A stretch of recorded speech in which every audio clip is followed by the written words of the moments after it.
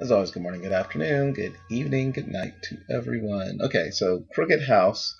I don't believe I've heard anything about this, but I see it has Gillian Anderson, our Agent Scully, and Christina Hendricks. I forget what her character's name is, Madman, on, because I've never actually watched Mad Men, but as I'm sure many geeks will know her as Mrs. Reynolds from Firefly. So let's go ahead and check this out.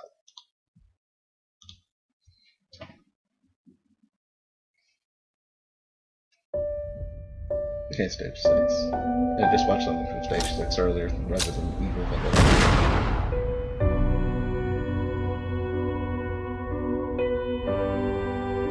Ooh, Agatha Christie.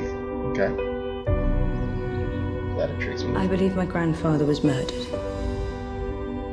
I believe the killer may still be in the house. Are you Sophia's sleuth? That's the idea. We're a very odd family. They bring out all the evil. What are murderers like? You and me, everyone. Hot-blooded. Cold-blooded. They do share one or two traits. Vanity, distorted morality, the lack of empathy. And murderers tend to feel that they are above the rules that govern ordinary mortals. Oh, Terrence Stamp.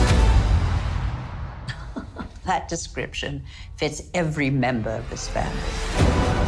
Yep.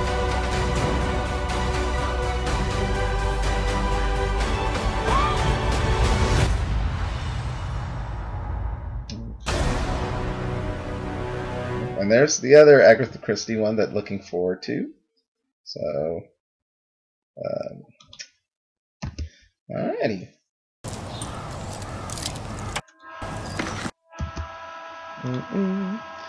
Okay, so yeah, I don't know this. I'm not familiar with the story, so I can't really say much. It has a very British feel to it, as I say. I mean, that's kind of how it looks like it takes place.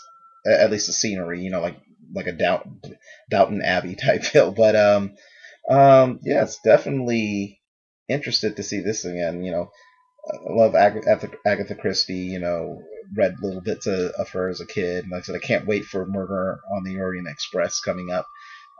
So yeah, love to see another trailer, and you know, maybe get a little more info on this and see. And again, you know, Christina Hendricks, Gillian Anderson, and Terrence Stamp I see is in there. So yeah, looks pretty good.